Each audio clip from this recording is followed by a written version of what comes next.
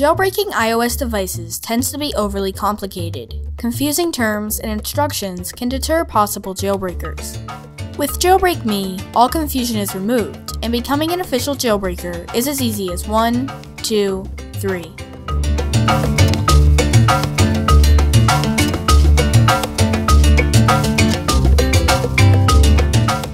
Before jailbreaking, back up your device and update it to the 4.3.3 firmware.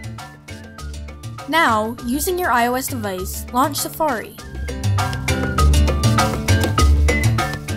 Then, navigate to JailbreakME.com.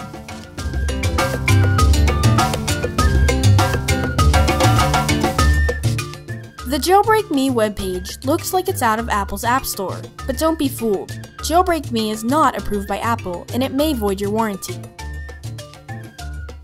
To install the jailbreak, simply tap Free, then Install. Safari will close, and Cydia will install, just like any app from the App Store. Once Cydia finishes its install, tap to open. The final step is selecting User, Hacker, or Developer. Normal jailbreakers who would only like to take advantage of what Cydia has to offer should select User. Now, you are free to fully take advantage of all your device can do.